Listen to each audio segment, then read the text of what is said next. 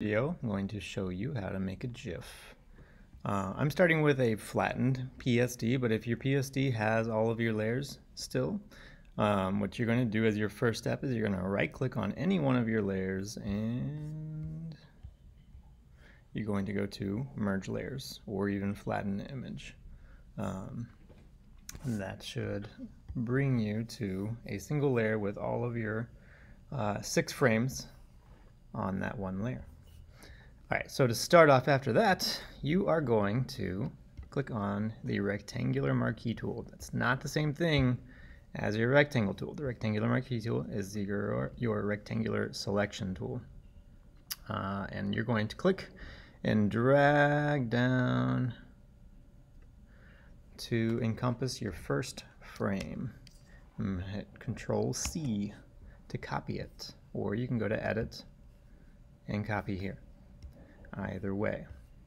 After that, I'm going to start a new file. And what I want to do is instead of having them in a comic strip format, I want to stack them up so that they're all the same size. Because in a GIF, in animated GIF, you don't have, the animation in different sections.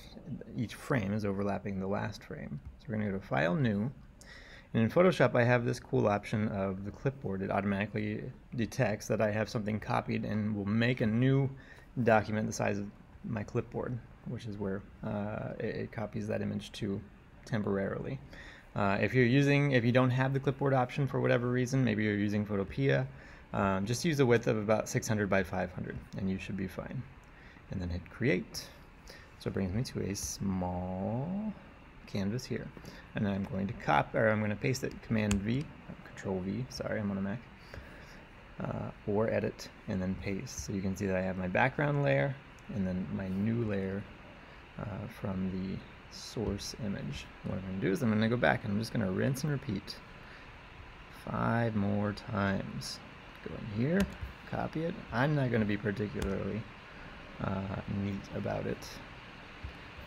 And then again, and honestly, you don't have to redraw it every time. Once I have my selection on, as long as I have one of my selection tools here, or at least my rectangular marquee tool, I can click and I can drag that same one over. It's not going to be quite the same size.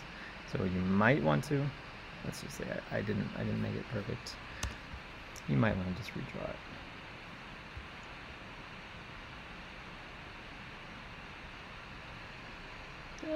Good enough.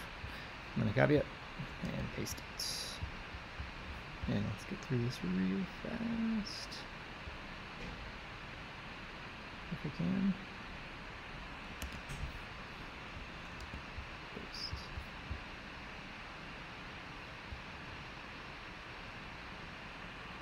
Copy. Paste. And the last one.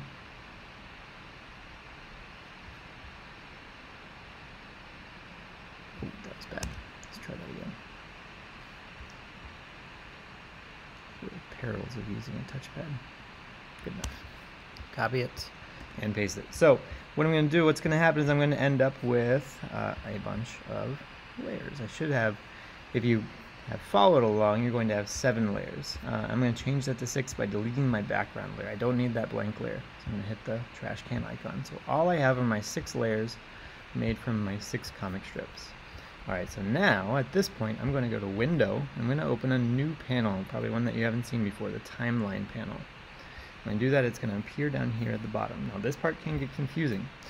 So what I want you to do is, it will probably say Create Video Timeline here. You're going to click on the arrow first and change to Create Frame Animation. And then I'm going to click on that where it says Create Frame Animation. It is a button. This part, like a lot of people get tripped up here or get stuck here because nothing is appearing.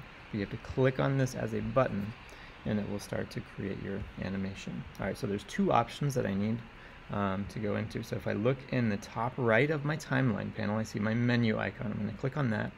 And I'm going to create a new layer for each new frame.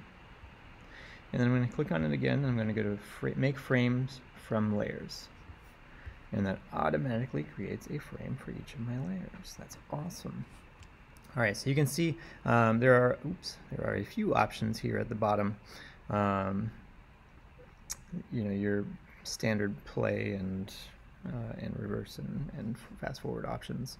You can also see underneath each frame, it tells me how long each one is going to be displayed for. So in this case, it's telling me that it's not going to pause at all on each of these frames. So if I was to play, it's going to go really fast, which I don't think I want. So I'm going to stop that. And I can change each one of these individually by clicking on it and changing the time. Or I can hold Shift. I can click on the first one, hold Shift, and then click on the last one to highlight all of them. And when I change the time on one of them, it will change the time on all of them. So they're all 0.2 seconds now. And if I hit play, you can see it goes a little bit slower. All right, you can click and you can drag and you can rearrange them if you need to, but I think that this is good. So to finish it up, I'm going to go to File, and I'm going to go to, where is it? Export, and then Save for Web Legacy.